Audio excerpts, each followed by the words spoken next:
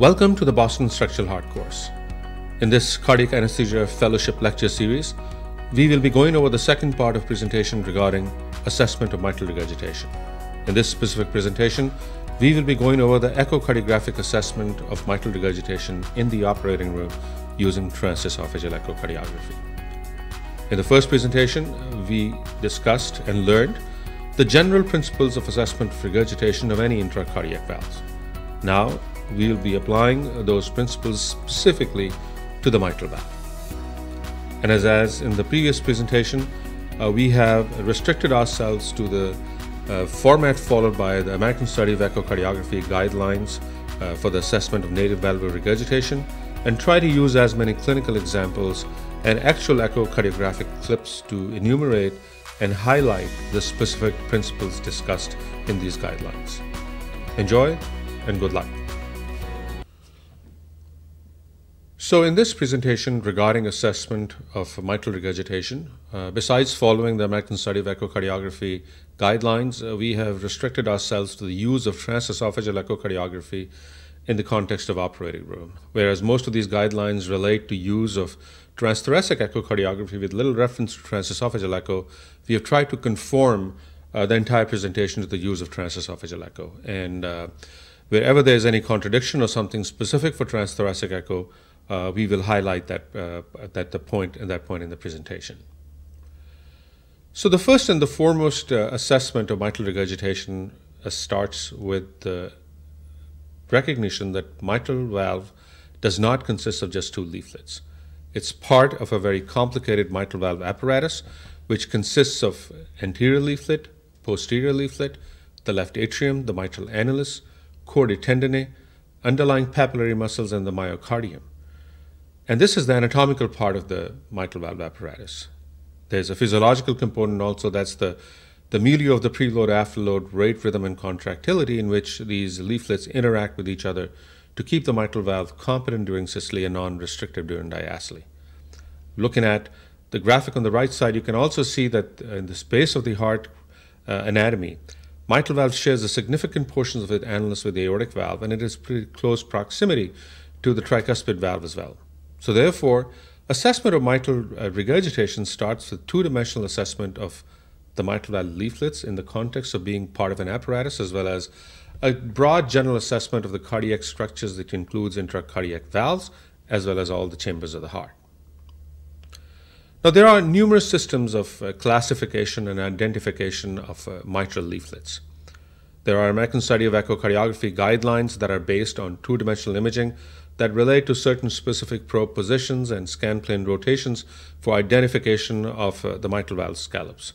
There are also other investigators such as Bolin et al., Foster, Lambert, and Maslow, who have put forward their own systems of assessment of mitral valve scallops at various probe positions and scan plane rotations. However, the purpose of this presentation is not to delve into greater detail, but to bring out that identification of mitral valve anatomy, specifically in relation to various scallops and leaflets, is an important aspect of mitral regurgitation assessment, and therefore every echocardiographer should have a detailed knowledge of the mitral valve leaflet and the specific scallops that they consist of.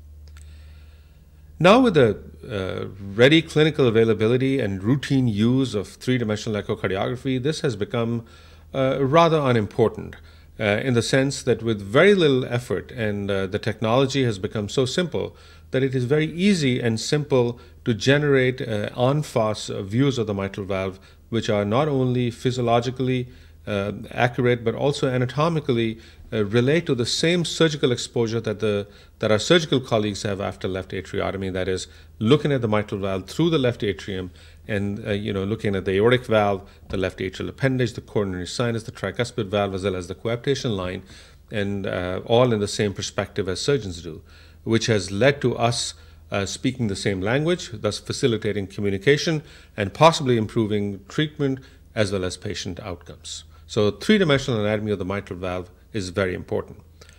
you must be amazed that until this point we haven't resorted to any color flow Doppler or other Doppler measures of mitral regurgitation assessment at this point in the presentation. This is because the rule of three-dimensional and two-dimensional echocardiography without any Doppler information is extremely important, because there's so many subtle signs in mitral valve anatomy that can give us and direct us in the right direction regarding the diagnosis of severity. For example, severe mitral regurgitation is extremely rare when the entire mitral valve is normal. So in the same fashion, if we have a flail leaflet, mitral regurgitation is likely to be severe unless proved otherwise. Similarly, left atrial and left ventricular dimensions not only represent the significance but also the chronicity in the form of chamber remodeling in response to chronic volume overload. As you can see on the image on the left side, we have a flail leaflet, which is obvious by two-dimensional echocardiography, can also be easily seen with three-dimensional echocardiography, and you have a systolic flow reversal in the left upper pulmonary vein, which means without even putting the pulse wave color flow Doppler or any other Doppler on this one, we can be very certain of the severe nature of this mitral regurgitation. Therefore, looking at this graphic on the right side, its importance cannot be understated to realize and to assess and analyze the mitral valve as part of an apparatus and not just two leaflets.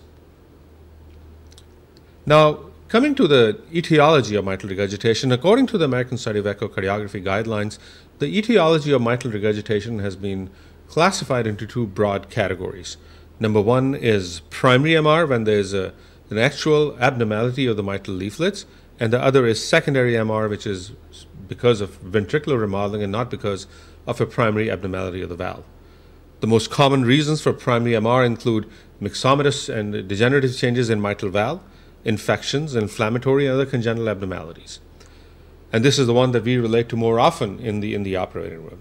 The secondary MR is because of ventricular remodeling, and then when you do not have any specific structural abnormality of the valve, and most commonly this is because of either an ischemic etiology secondary to coronary disease, you can see, or non-ischemic cardiomyopathy or pure annular dilation that happens more often in atrial fibrillation. And we'll get to each one of these and also try to relate to these specific etiologies in relation to how we approach or how our surgical colleagues approach when confronted with significant mitral regurgitation in the operating room.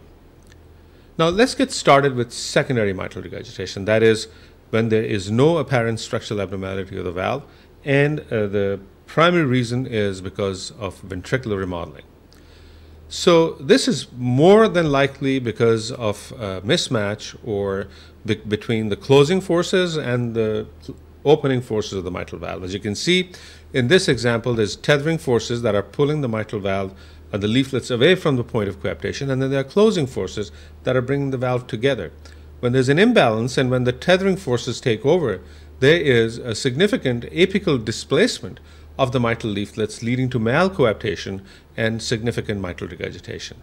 As you can see in this example, in this animation, on the left, when we are initially seeing a normal left ventricle, when it is contracting normally, all walls are normal, the displacement, there's zero displacement of the papillary muscle or the chordae tendineae, and everything is working and contracting in unison to keep the valve competent during systole and non-restricted during diastole, and this patient has trivial or no mitral regurgitation.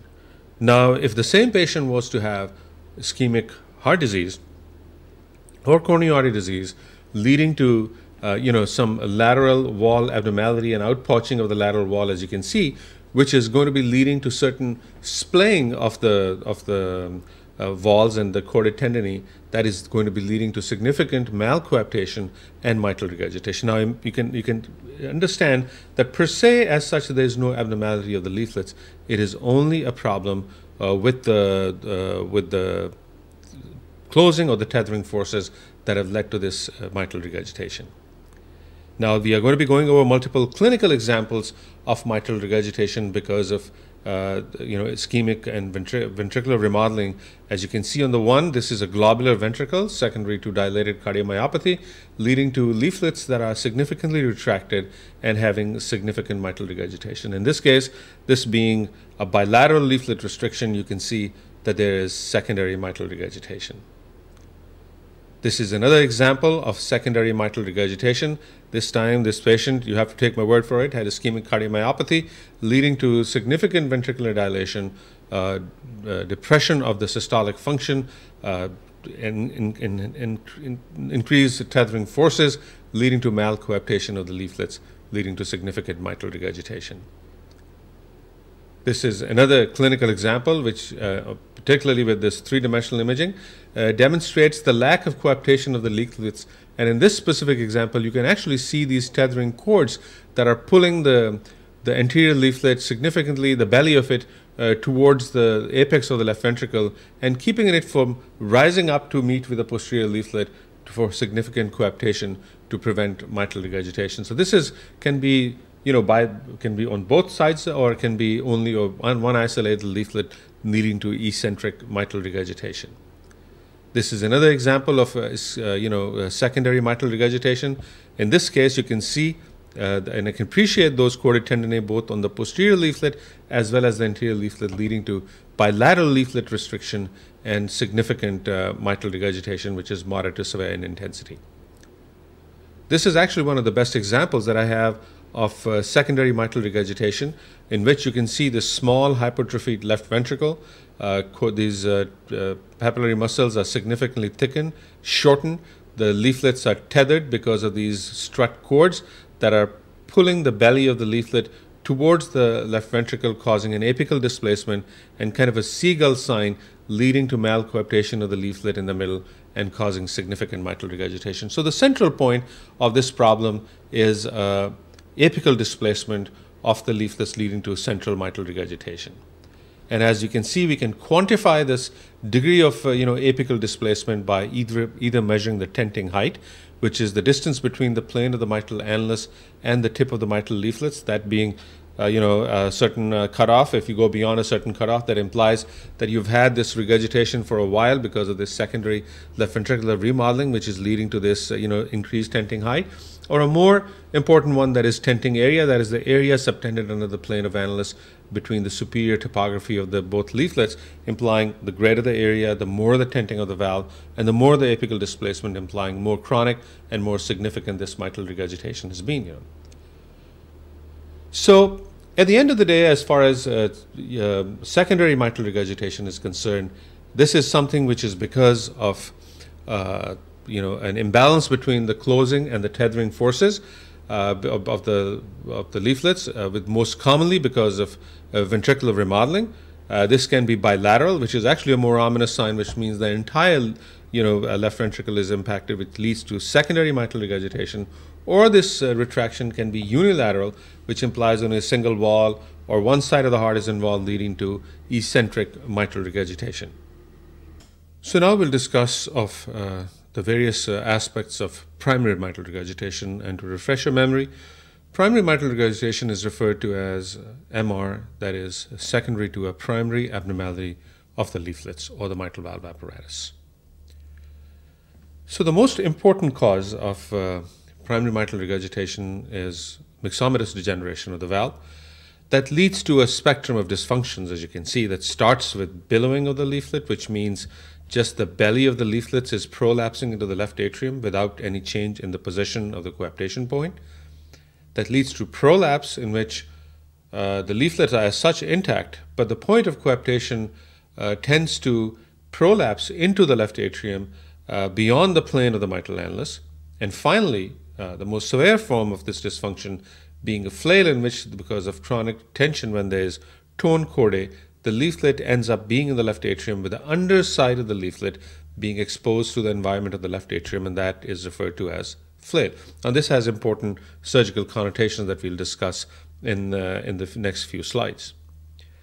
Now, as far as surgical reasons for mitral regurgitation are concerned, we conform to the Carpentier classification of the mechanisms for MR, which imply that there are only three reasons that the mitral valve can be regurgitated. Either it is moving too much, that is type 2 dysfunction, either moving too little, which is type 3 dysfunction, and finally, when there is regurgitation despite normal motion of the mitral valve. So as you can see, that the secondary mitral regurgitation would qualify for either type 1 or type 3 dysfunction of the mitral valve. So while they are different ways of looking at the etiology, but this is Carpentier classification does not relate to etiology. It relates to mechanism of MR, and that is either mechanism can be type 1, type 2, or type 3 for numerous etiologies, as we'll go in the next few sections. We'll go over and learn these things. So the first one is having a type 1 dysfunction, which is either because when the leaflet is regurgitant, either because there is annular dilation or if there is a leaflet perforation. Now, it is very uncommon to find pure annular dilation. Either it happens in dilated cardiomyopathy or chronic atrial fibrillation. When there is significant different dilation of the annulus, which leads to malcoaptation of the leaflets, as you can see in this video example, that there's little or no coaptation of the leaflet despite them moving normal and having no structural abnormalities. There is significant mitral regurgitation. Most of the time, this annular dilation is also associated with some leaflet restrictions secondary to dilation of the left ventricle and restriction and splaying of the papillary muscles and chordae tendineae, but that does happen. Another form of mitral regurgitation that is of type 1 mechanism is congenital clefts in the mitral valve, which are very elegantly enumerated in this example, which are deficiencies in the leaflet tissue going as deep as the plane of the annulus from the point of coaptation. Very difficult to differentiate from leaflet perforations, but three-dimensional echocardiography is one of the most important things in differentiating that. Now, in this one, you can see it as an example of the perforation of the anterior leaflet, which is leading to significant mitral regurgitation. In this specific patient, we ended up being in the operating room, and this perforation was closed with a pericardial patch with nothing else being done to the leaflet. Another example of mitral valve perforation, again, because of infective endocarditis in this patient with a septic hip, and that leading to a septic emboli, one the sepsis leading to seeding of the mitral valve, leading to significant infection, perforation in the mitral valve, leading to significant mitral regurgitation. Again, the surgery was simply closure of the perforation with a pericardial patch, and the valve as such was untouched. This is another case of type 1 dysfunction, which is again very uncommon to find. That is normal leaflets, but pure and simple annular dilation leading to malcoaptation of the leaflets in the middle, leading to significant mitral regurgitation. Again, dilation may be because of anything, but the mechanism of this is type 1, which means the movement and the structure of the leaflet is pretty normal. Another case of dilated mitral annulus leading to a significant malcoaptation, leaflets lack of meeting in the middle, leading to significant mitral regurgitation. Now, where these examples of pure annular dilation, pure annular dilation without any leaflet restriction is rather rare. So these are kind of uncommon examples of mitral regurgitation happening because of pure, simple annular dilation. Now we come to the type 2 dysfunction, which is the more important one and the one that we come across more often, and then we are asked to comment on the severity as well as the repairability, which again, the suitability for repair is a completely different talk and a different presentation. But like I said in the beginning, the excessive motion is a spectrum of disorders, starting from billowing, which I'll leave for the time being, and concentrate more on either prolapse, when the point of coaptation goes beyond the plane of the annulus, and flail, implying that there's torn chordae and the undersurface of the leaflet is exposed to the left atrium. Now, these are better seen and better appreciated in this two mitral valves, one of fibroelastic deficiency leading to isolated flail of the posterior leaflet, and second being Barlow's valve myxomatous degeneration leading to prolapse of multiple segments. Now, fibroelastic deficiency is a disease of the old age, generally old ladies who have thin, deficient, almost transparent leaflets. We have a short history of MR because and also have an isolated posterior leaflet flail secondary to chronic stretching of the leaflets. As opposed to that, the Barlow's valve is a more complicated valve. It is analogous to getting a lot of valvular tissue which is bunched up in a very small annulus, leading to multiple scallops and multiple leaflets prolapsing. Now, eventually, they could also lead to having flail segments because of chronic tension of the chordae tendineae, but to find isolated each one of these is quite uncommon, because majority of the time we'll find mixed disease, which I'll go and show to you in the next few slides. Now this is a classic fibroelastic deficiency. As you can see that there's an isolated P3 flail in this patient, leading to a flail of the leaflet, and you can classically appreciate that the undersurface of the leaflet is exposed to the left atrium, leading to, because of the torn chordae, leading to significant and severe mitral regurgitation. And this is diagnostic of severe mitral regurgitation. This is a classic example of flail mitral leaflet, in which you can see that while the rest of the leaflets are pretty normal, and there's an isolated P2 flail with a very characteristic and classic sign of torn chordae, which are also prolapsing into the left ventricle, left atrium with each systole. This is another example of fibroelastic deficiency, this time quite uncommonly actually leading to two posterior leaflets, both P1 and P2 flailing, and you can see even the torn chordae with that. So to reiterate and to reinforce this thing that fibroelastic deficiency is common in old ladies who have thin, almost transparent, deficient valves of tissue and have a short history of MR, and they present with an isolated posterior leaflet flail with torn chordae, which leads to severe MR and acute presentation. So that is classic fibroelastic deficiency. And these are numerous examples of fibroelastic deficiency. One, again, demonstrating a P2 flail. This is a P1 flail, another P1 flail. This demonstrating an anterior leaflet flail, both an anterior and posterior flail.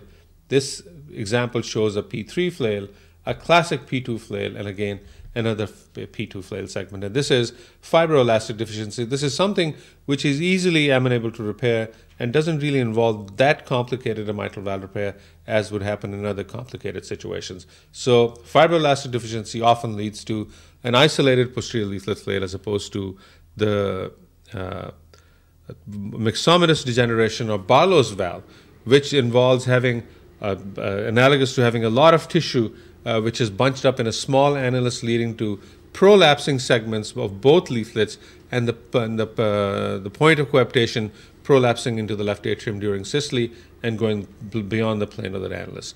Another important thing that happens in these valves is this thing which is referred to as left atrial disjunction, which is because of chronic dilation and chronic regurgitation and volume overload. The attachment of the posterior leaflet seems to be displaced more into the left atrial side, and that's referred to as left atrial disjunction, which implies that this regurgitation is not only severe and significant, but also has been going on for a while. So it implies the chronicity.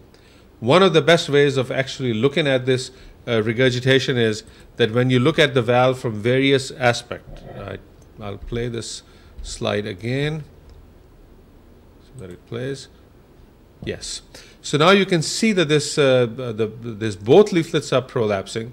The point of coaptation is going into the left atrium, and while we see this leaflet on the left lower side, we see it an en face aspect, but the entire prolapse is better appreciated when you're looking at it from the anterolateral aspect as well as the posteromedial aspect, when you see the entire mitral valve almost heaving into the left atrium. And because of this, the three-dimensional perspective, you can truly appreciate the nature of this prolapse and the number of scallops that are prolapsing and the extent to which they're coming into the left atrium. This is another example of a similar myxomatous degeneration in which both leaflets are involved. There's no apparent overt, prolapsing flail, but there is central mitral regurgitation implying both leaflets are moving, and this is also better appreciated in this en face left atrial view of the mitral valve. Now, this is mixed disease that you're likely to, come across more often than you come across pure isolated fibroelastic deficiency or myxomatous degeneration or Barlow's valve. As you can see in this one, there is a flail of the posterior leaflet which is very long and has a torn cord, but the anterior leaflet is also not entirely normal. And whereas there's an isolated flail of this P2 segment, but there's some more prolapse of the P3 segment and some billowing of the anterior leaflet as well. So this is somewhat of a mixed disease and demonstrates the chronicity of myxomatous degeneration happening, leading to eventual flail segments on these prolapsing leaflets. Then comes another example of mixed disease in which you can see pretty much most of the posterior leaflet is prolapsing, and the anterior leaflet is also not entirely normal with some retraction and billowing of the segments. These are some of the most complicated valves surgically to repair, and in inexperienced hands or in centers where that don't do that much of mitral valve, this is sometimes considered an automatic criteria for replacement of the valve, because it is a very difficult valve to repair, and there's often residual regurgitation or stenosis that is intolerable and not adequate to leave this patient alone, and therefore they end up having replacements. So one of the important things that I want to revise for everyone, and that is the diagnosis of prolapse. Prolapse is specifically diagnosed only when the point of coaptation of the leaflet goes beyond the plane of the annulus, and flail is when the undersurface of the leaflet is exposed to the left atrium. Chronic mitral prolapse, as it happens in myxomatous degeneration, is also associated with mitral annular disjunction, in which the displacement of the attachment of the posterior leaflet more towards the left atrium, and this implies not only significant MR but also its chronicity that you have to keep in mind. Now, the last example, just for sake of completeness, is type 3 dysfunction, which is again because of restricted leaflet, and that's rheumatic mitral stenosis, in which the leaflets are often stuck in a half open position, which leads to not only mitral stenosis but also regurgitation. But that again is a different presentation, and we will address that whole stenosis pathology differently at a different time. So to reinforce again, this is Barlow's valve, large valve and dilated annulus, but still longer and thick leaflets, multiple scallops prolapsing and jetting into the left atrium, leading to a very complex situation of bileaflet involvement and multiple scallops being involved. On the other hand, this is classic fibroelastic deficiency, in which by and large most of the leaflets are normal except for an isolated P2 flail with multiple chordae that are prolapsing. Now, when you put them together, this becomes actually more obvious. This is fibroelastic deficiency, isolated P2 flail, and this is the Barlow's valve demonstrating bileaflet prolapse, as well as multiple scallops being involved in this prolapsing of the entire mitral valve into the left atrium. When we come to anatomical differentiation between these two characteristics, you can find, while there are multiple indices of remodeling of LV and LA and annulus, but there's nothing that is more characteristic of one over the other, and we can go over this chart in greater detail, but as such it doesn't really tell us much, because most of it is something that you have to look at the valve yourself and diagnose, and the rest of the remodeling and indices of remodeling are based on how long this regurgitation has been present for. So now we'll be going over the hemodynamic considerations in assessment of mitral regurgitation severity. So now acute mitral regurgitation, that is kind of a scary and emergent thing, is far less common than chronic mitral regurgitation, and usually results in acute hemodynamic instability. Now, the caveat over here is that according to the guidelines, the combination of hypotension and high LA pressure sometimes results in low driving pressure and therefore lower MR jet velocity and a lower jet area. Accordingly, color flow Doppler does not often demonstrate the true nature of the severity of mitral regurgitation, and a finding of a hyperdynamic left ventricle with low Doppler systemic output along with clinical findings should be enough to substantiate the diagnosis, even if color Doppler does not show a large mitral regurgitation jet. So if with the history of acute MR, which is not demonstrating significant regurgitation jet, but is associated with significant hemodynamic instability, should be construed as severe mitral regurgitation. So accordingly, Doppler imaging often will not show a large turbulent flow disturbance, and thus MR may be underestimated.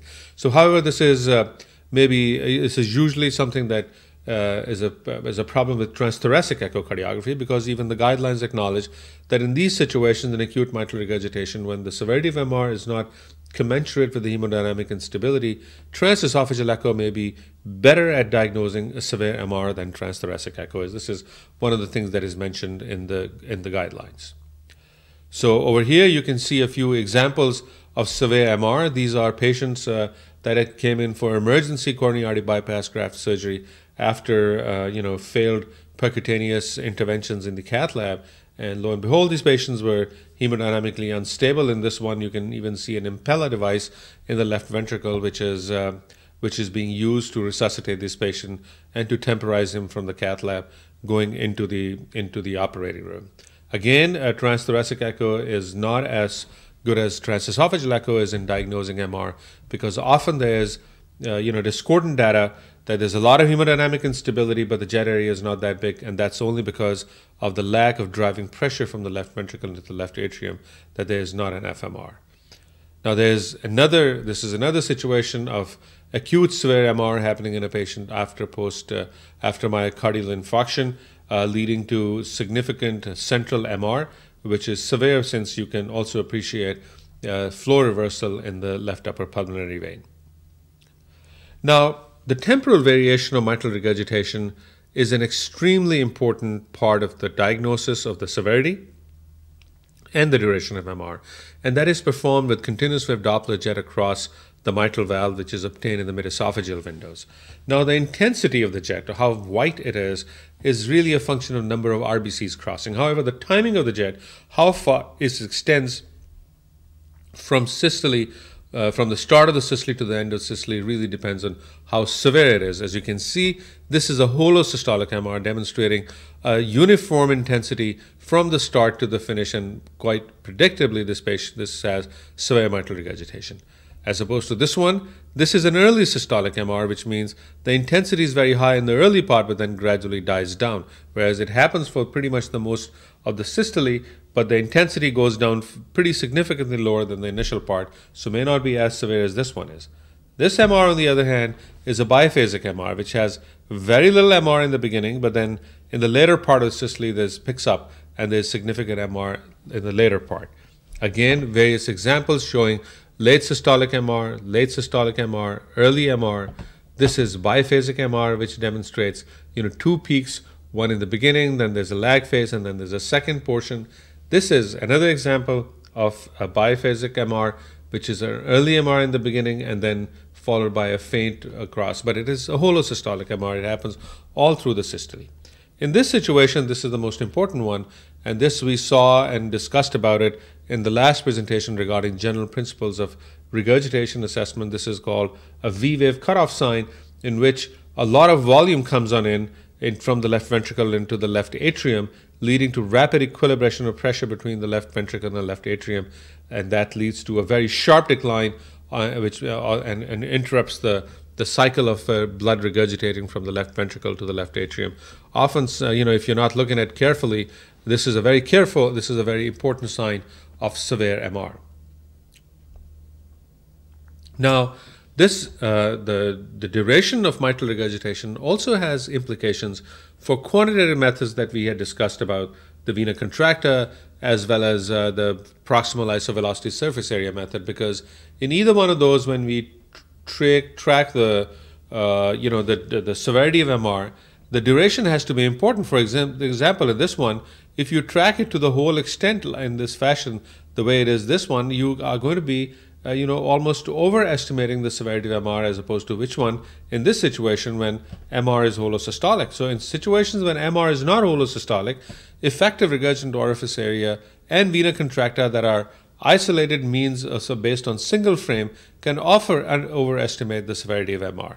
So effective regurgitant orifice area, as is described by the dynamic regurgitant orifice, is usually derived from a static, maximal values from a single systolic frame can lead to significant overestimation. The same goes for, with the bundle branch blocks. So the duration and timing of MR should be carefully evaluated when situations like bundle branch blocks, when the MR happens only a portion of the systole. So EROA to grade MR severity should be used only if adjusted for the duration of MR. Now, how do we do that is left to our imagination, which means you can essentially track or trace only the portion which is intense and is a clear delineation should be tracked, so that it really represents the true nature of effective regurgitant orifice area and that. But this is, again, another very important limitation of these quantitative methods, because they do not take into consideration the duration or the dynamic nature of the effective regurgitant orifice area or the mitral regurgitation for that matter. Another important caveat is mitral regurgitation and general anesthesia. This is something that we encounter every day and deal with this discordance of data, which is something that has been reported significant in the preoperative arena is found to be not that bad in the operating room. And there are numerous reasons for that, because it is multifactorial. And a lot of people have done these studies to recreate and reciprocate or recreate or reproduce the awake state hemodynamics in the operating room to match the awake state hemodynamics, and still found that the mitral regurgitation was underestimated in the operating room. Often, when we increase the phenylephrine, to demonstrate the phenylephrine challenge, all it does is increase the left ventricular pressure to some people, and that leads to an increased jet area, not necessarily an increase in the effective regurgitant orifice area. So therefore, the underestimation of mitral regurgitation severity under general anesthesia is multifactorial and is not a single either preload or afterload that leads to this thing. The important thing is to demonstrate that it is present, it is multifactorial, and even if we were to recreate awake state hemodynamics, this would lead to some improvement in our assessment, but not entirely eliminate the degree of underestimation. As you can see in this specific example, this patient had immediate post-induction, was found to have only about trace to mild mitral regurgitation, with these hemodynamics of blood pressure being 110/75.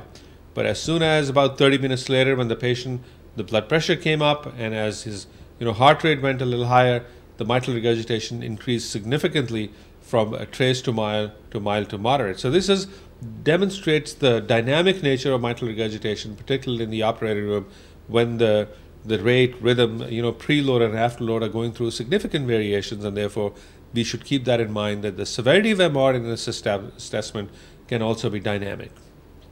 This is another example of a baseline MR, which we just encountered recently in a patient that happened immediately post-induction. However, when the patient became slightly hemodynamically unstable, the severity of mitral regurgitation increased significantly. The anti-ischemic therapy was started in the form of nitroglycerin and heparin and some analgesia as well as beta blockade. The mitral regurgitation severity reduced to its baseline. So the most important fact to remember in this entire discussion is to remember that the general anesthesia leads to significant underestimation, and the severity of mitral regurgitation can be dynamic and can change for the worse or for better because of a multitude of reasons. Some of them are under our control, and majority of them not so much. This is a case that we had a few years ago, in which the patient was referred to us for minimally invasive mitral valve repair secondary to shortness of breath that was exercise induced. In the operating room, when we did a post-induction transesophageal echo, we did demonstrate a little abnormality of the posterior mitral leaflet, but there was essentially no mitral regurgitation at all. This was kind of very characteristic of underestimation, but to this point that this patient demonstrated severe mitral regurgitation with exercise was something that was very discordant data, and we resorted to, the first thing was, like every other medical center, we did a phenylephrine challenge, brought up the pressure to about 160/87, along with the fluid bolus, and patient being in Trendelenburg to increase his preload again. There was no mitral regurgitation, and the severity remained trace and unchanged. So next we try to demonstrate or simulate the exercise physiology by doing a dobutamine stress echo on this patient.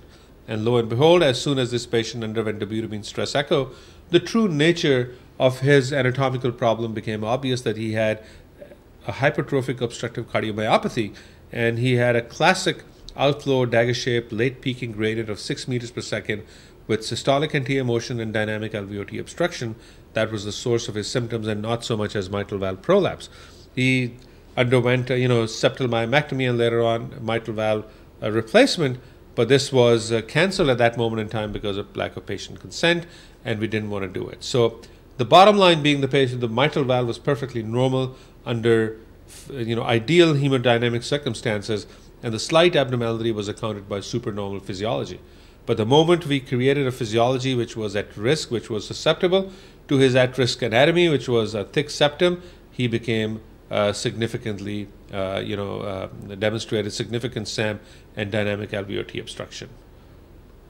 The next one is systolic anterior motion of the mitral valve. Now, this is something that we often encounter, particularly in patients who are getting either septal myomectomies or getting other surgery for hypertrophic obstructive cardiomyopathy. Now, systolic anterior motion is purely a case of at-risk anatomy, which is a tall posterior leaflet, a long anterior leaflet, a thick interventricular septum, and susceptible physiology, which is tachycardia, hypotension, and reduction in preload. This is also something to be kept in mind, and again, we'll discuss more. It's more detail when we talk about mitral valve repair and septal myomectomy for HOCM, but this is one of the important causes of mitral regurgitation, leading to significant hemodynamic instability, which we all should be aware of. So now let's get to the Doppler methods of mitral regurgitation assessment. We have discussed them in the previous presentation of its general principles, but now we will attribute and discuss them in specifically to assessment of mitral regurgitation in the operating room. So starting with the Doppler methods of assessment of mitral regurgitation severity. So there are essentially three methods of Doppler assessment. One is jet area. Number two is proximal isovelocity surface area method. And the third is vena contracta. In addition to going over these three, we'll also go the various derivations of Doppler assessment in continuous wave Doppler, pulse wave Doppler, M-mode, or any other of these modalities for assessment of severity of mitral regurgitation. So let's first go over the severity of mitral regurgitation using jet area method. Now, this is an excellent method to assess an excellent method to exclude the presence of mitral regurgitation. However, as good as it is, and as simple as it is, and as often as we use it, it is imprecise for quantification. And as we'll see in the later part of the presentation, this is a velocity map and not a volume map. The greatest advantage is that it is easy to use. It has been shown to be imprecise in multiple studies, particularly those when the jet is eccentric, wall impinging, and also it is dependent on hemodynamic parameters, especially the most important one, being the left ventricular systolic pressure. And of course, you can overestimate the mitral regurgitation when the MR is not holosystolic, when the duration cannot be accurately judged by this one. You can again look at this one that as we're using three-dimensional echocardiography, somewhat improves our spatial orientation and spatial appreciation of the size of the jet in the left atrium. But again, this is purely dependent upon turbulence and not so much as the volume that is coming to the left atrium, and it is subject to the same limitations as 2D color flow Doppler is for severity assessment of any regurgitation jet. As you can see in this specific example, this is a patient who is demonstrating in mid-esophageal long axis we are A1P1, this is A2P2, and this is A3P3. There's some mitral regurgitation, but we cannot seem to appreciate the true nature of it. Now, this is a patient who's obviously in these views demonstrated as having a P1 flail segment. But when you look at it in 2 dimensions in the mid-esophageal, mid-transcommercial view, you can see that the regurgitation is coming from precisely the P1 scallop, and it is so much eccentric that it is almost parallel to the plane of the jet, which is something that we cannot appreciate with the 2-dimensional echo with color flow Doppler. So jet area, besides other limitations, is highly dependent on where the jet is headed and where do we intersect the jet and how much of the jet is intersected. So underestimation as well as overestimation is quite common in these circumstances. This is another very classic example of the limitations of jet area. So this is a patient who, the same patient in pre-bypass with hemodynamics which are significantly normal, with a systolic blood pressure of 120/80 millimeters of mercury, heart rate about 56 beats per minute. When the same patient is seen in the post-bypass phase, his blood pressure is 140/80 millimeters of mercury, and the heart rate is about 75 beats per minute now. However, when you look at them and assess the severity of MR by simple visual qualitative assessment, that is using the jet area, this was graded as trace to mild, and this was graded as moderate mitral regurgitation. However, we were able to describe a good proximal isovelocity surface area in these two patients, and the effective regurgitant orifice area was judged to be 0.2 centimeters square, which comes around in the range of mild mitral regurgitation, therefore implying that the jet area is primarily a function of the jet, the velocity of the jet, the amount of turbulence it causes, and not so much as the effective regurgitant orifice area or the volume that is coming in there. So it is a velocity map and not a volume map. Next is the proximal isovelocity surface area method. So this is you align the direction of flow with the inclination beam to avoid distortion of hemisphere of known coaxial imaging. You'd use a zoomed view. You have to turn the variance method off, change baseline and Nyquist limit in the direction of the jet, adjust the lower Nyquist limit to obtain the most hemispheric flow, which looks something like this, and measure the radius from the point of aliasing to the point of vena contracta. Now this is just demonstrating the flow convergence, and it is a rapid qualitative assessment. And absence of proximal velocities, flow convergence, despite taking all these measures, demonstrates or implies that the mitral regurgitation is quite mild. However, the problem with this situation is that if there are multiple jets, eccentric jets, or constrained jets that are because of hitting on the LV wall, you can underestimate them. Sometimes you can have a non-hemispheric shape of the pizza, and you can overestimate the severity of MR because you're extrapolating information that you got from one image over to the entire systolic phase of the cardiac cycle. So, however, as you can see, pizza in an ideal world, it looks like this. You do the appropriate adjustments, and you're able to get a very clean and a straightforward hemispheric swell with a clear delineation of where the vena contracta is, and you can measure the flow convergence as well as the vena contracta. So this happens in an ideal world or in presentations the kind that I'm making today. In real life, however, this is quite difficult to get the hemispheric shell as well as this exact distance from the point of the flow convergence to the point of vena contracta because this is the source of the greatest error. Now, in an ideal world, you are able to measure the radius accurately. You have a clear, aliasing velocity. You have a great, continuous wave Doppler of the MR jet, and you can not only trace it but also measure the peak velocity, plug the numbers, and get an effective regurgitant orifice area. However, you realize that since it's just more complicated, but it doesn't necessarily make it more accurate. So having more steps into it builds in more error in each step, and the likelihood of over or underestimation of MR is significant.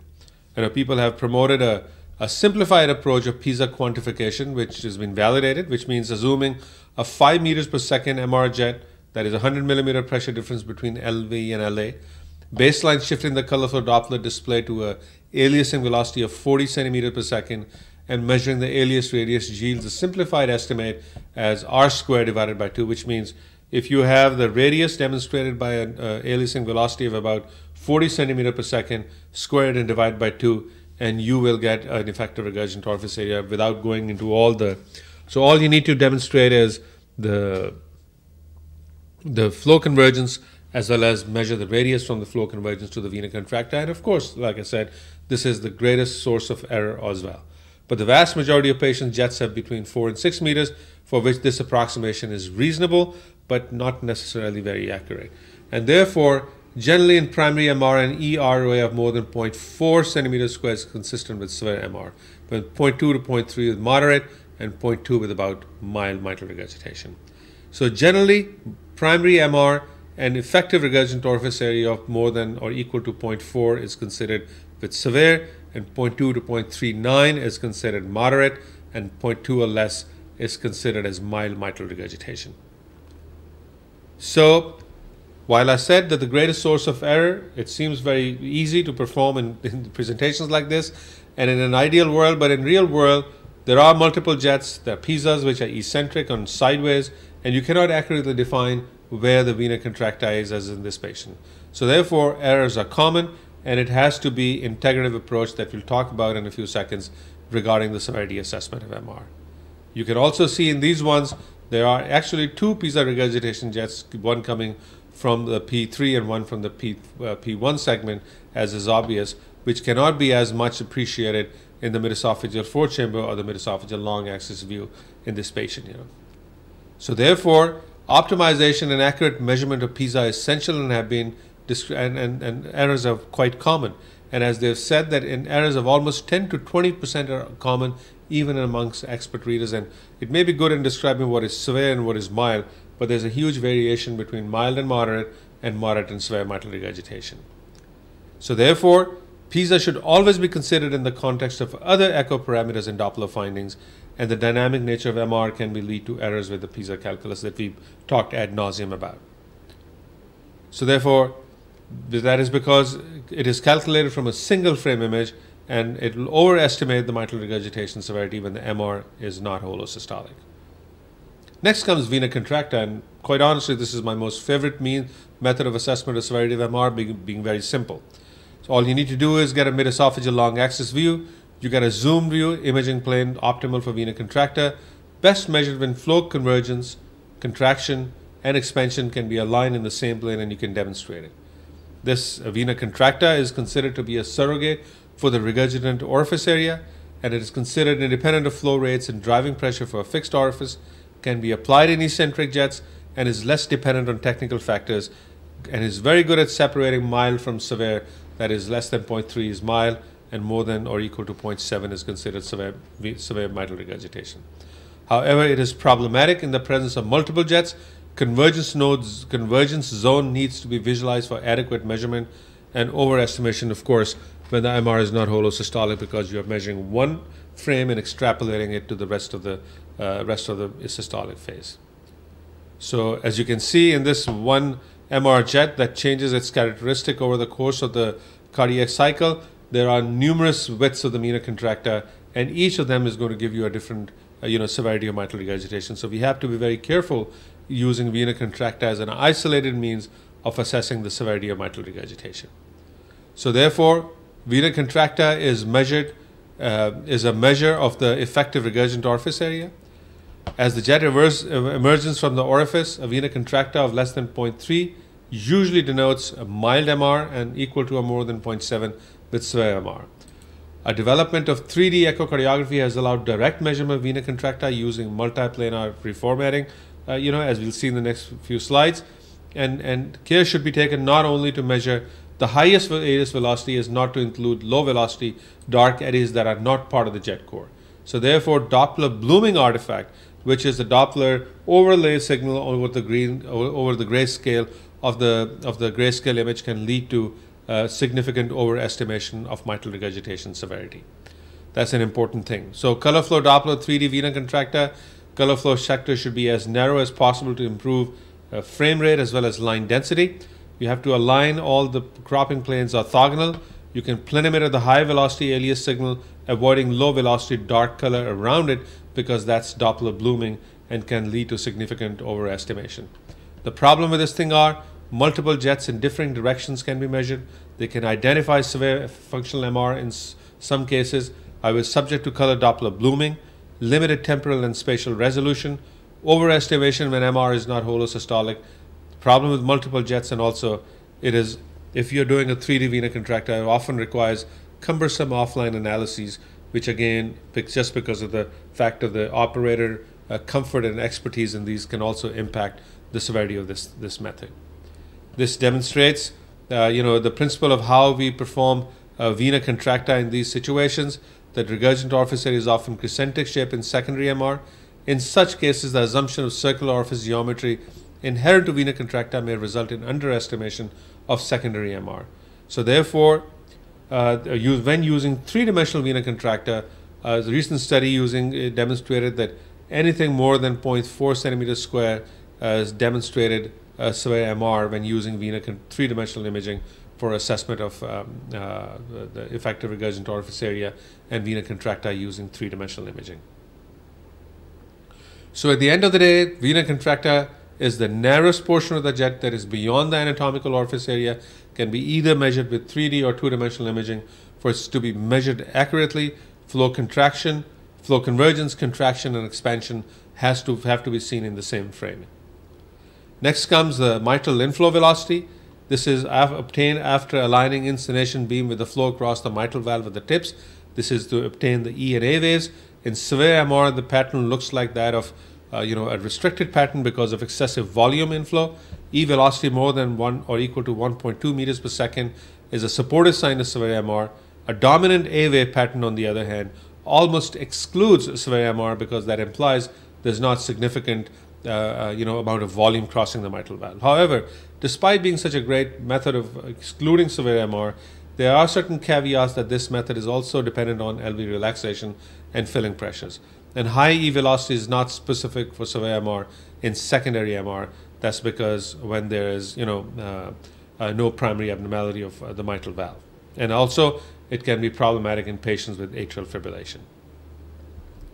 Next is the pulmonary venous inflow pattern, in which a small sample volume about 0.3 to 5 millimeters is placed 1 centimeters into the pulmonary vein. The systolic flow reversal in more than one pulmonary veins is very specific for severe mitral regurgitation. Normal pulmonary vein patterns suggest low LA pressures and hence non-severe MR. However, it can be problematic in eccentric mitral regurgitation of mild or moderate severity, as well as systolic blunting is not a specific sign for significant mitral regurgitation, common in secondary MR and present in elevated LA pressure in patients with atrial fibrillation. So the next method is the density and contour of the MR jet that is obtained with the continuous wave Doppler that we've talked a lot about, and its value in assessing the intensity, number of RBCs that are crossing, as well as the timing of the jet. So for this, we have to align the inclination beam with the flow. The better aligned it is, the better will be the signal. It is a very simple method. Density is proportional to the number of red blood cells reflecting the signal. Faint or incomplete jet is compatible with mild mitral regurgitation. However, as we talked about, the V-wave cutoff sign, that is a triangular contour, that is an early mitral peak velocity, denoting a large regurgitant pressure wave and hemodynamic significance leading to some rapid equilibration, suggests severe mitral regurgitation. Again, this is a qualitative method, and perfectly central jets can appear denser than eccentric jets of higher velocity. As density is dependent on gain, unfortunately, it can be affected by instrument setting, therefore, and a contour with an early peak velocity is not sensitive for severe MR, it is suggestive.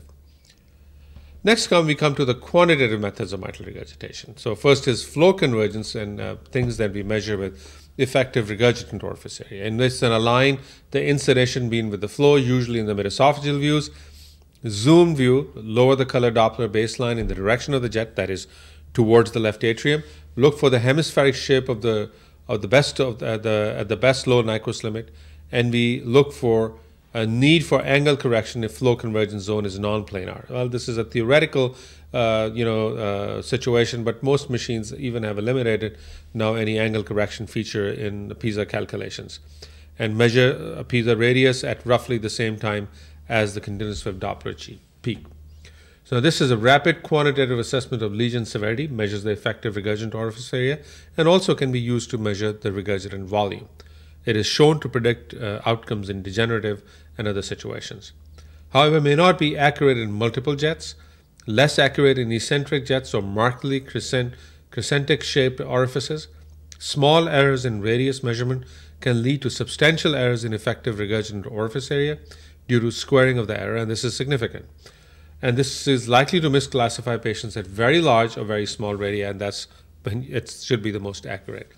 Anyway, so this is a great qualitative method of corroborating the evidence and looking at when you want to really put multiple factors together or multiple parameters together to make a good decision. The next is measuring the stroke volume and regurgitant orifice area. This is again a method that is based on demonstrating effective regurgitant orifice area, or measuring the cardiac output or stroke volume at two locations, and then demonstrating the volume through the regurgitant valve. So mitral annulus is measured at the mid-diastole, pulse wave Doppler at the annulus level to obtain the E and A waves. You get the VTI of both E and A waves. Total LV systolic volume can also be measured with the LVOT diameter in the mid-esophageal windows and the deep transgastric windows, and obtain a pulse wave derived VTI to demonstrate the stroke volume, and then calculate the stroke volume and cardiac output at the aortic valve and compare that to the stroke volume at the LV valve. And as we can see that it is quantitative with multiple jets, and eccentric jets provides both lesion severity. You can find the effective regurgitant orifice area, regurgitant fraction, and regurgitant volume. And it has been validated in certain situations against CMR in isolated MR cases. However, this is not valid for combined MR and AI. It is cumbersome, needs training. Small errors in each different locations of the calculation can lead to magnification of the error. And pulse wave Doppler at mitral stroke volume and LV volume can give different results because of varying hemodynamics. So therefore, while it's the most complicated and elegant method, but doesn't make it necessarily more accurate also, because the more assumptions that are built into the calculation, the greater likelihood of error, and is a great means of actually pimping fellows and residents in the operating room. But I haven't really found it better for, actually making a diagnosis to differentiate mild from moderate or moderate from severe. So the way to do it is to have to calculate the regurgitant volume by the difference between the stroke volume of the regurgitant valve minus the stroke volume of the competent valve. Always the regurgitant valve will have a higher stroke volume.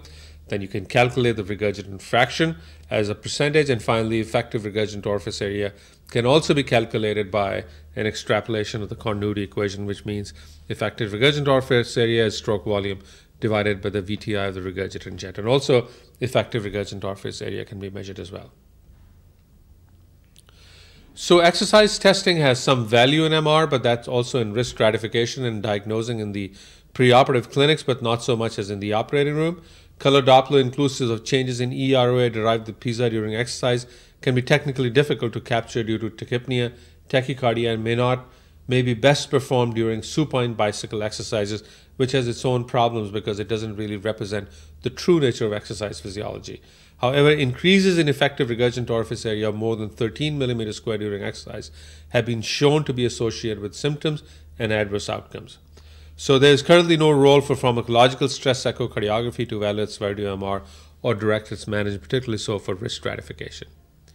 So unfortunately, the guidelines put very little about the use of transesophageal echo in the severity assessment of mitral regurgitation. All they say is that this could be used in lieu of transthoracic echo when the diagnosis is ambiguous, the images are not that great, and majority of the MR methods can be used for transthoracic echo. However, they do point out that most of these methods for quantifying MR that have been used with transthoracic echo can be extrapolated and extended to transesophageal echocardiography also, particularly the quantitative methods. However, they do demonstrate a few cautionary tales. Number one being that of the role of sedation and general anesthesia on the severity of mitral regurgitation, as well as using a higher frequency transducer and the pulse repetition frequency leading to slight overestimation, because a higher frequency and a higher pulse repetition frequency transducer can lead to a slightly higher jet area as compared to lower TE transducers.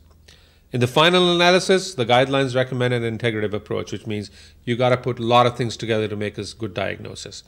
And that is to look at not only the structure of the valve, the apparatus, you use the qualitative Doppler methods such as color flow Doppler, flow convergence, use semi-quantitative methods as vena contracta, pulmonary venous inflow, as well as mitral inflow to demonstrate the A dominance or the E dominance, and then quantitative methods such as effective regurgitant orifice area, regurgitant volume, and regurgitant fractions. They all have their cutoffs that are better. You can use them and read them in the guidelines and take pictures of this slide as well. But it has to be an integrative approach, and not all patients exactly and cleanly follow in each one of these, in which these categories in which a lot of other information has to be placed into the context also. Now, this is a great chart in looking at of how to evaluate chronic mitral regurgitation by Doppler echocardiography. But this is, the most important thing is to diagnose mild MR and severe MR. These are the criteria of mild mitral regurgitation, which means small jet, vena contracta equal to or less than 0.3, PISA radius absent or less than 0.3, mitral wave dominant inflow, soft or incomplete continuous wave Doppler, and normal LA and LV size. When more than all four criteria are present, it is definitely mild mitral regurgitation and nothing needs to be done.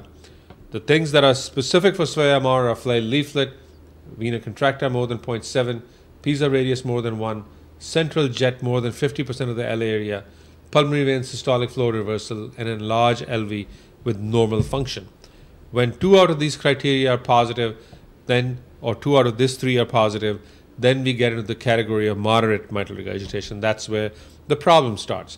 When you have to grade the MR in relation to its, quantitative methods. So grade 2, grade 3 come around as having moderate mitral regurgitation when effective regurgitant orifice area, regurgitant volume, and regurgitant fractions are proposed by the guidelines, but honestly, we don't do that in the operating room. And we often use presence of these as an evidence of mild, or the presence of these is absence of severe mitral regurgitation, or a combination of both to sometimes just diagnose moderate mitral regurgitation. So whereas these are more applicable to outpatient settings and in patients who are getting transthoracic echo, when a lot of these things can be done without the pressure of time, but in the operating room, some of them are not applicable because of the variations in hemodynamics.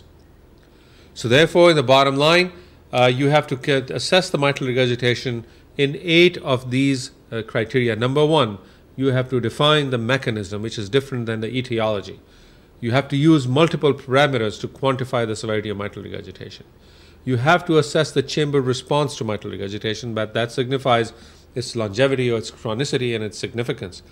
Then you have to demonstrate the mitral regurgitation jet. And remember, the best definition of mitral regurgitation is when jet convergence, contraction, and expansion can be demonstrated in the same frame. The duration of mitral regurgitation jet is an incredibly important finding, as limited as it is in its information and has its certain drawbacks and weaknesses.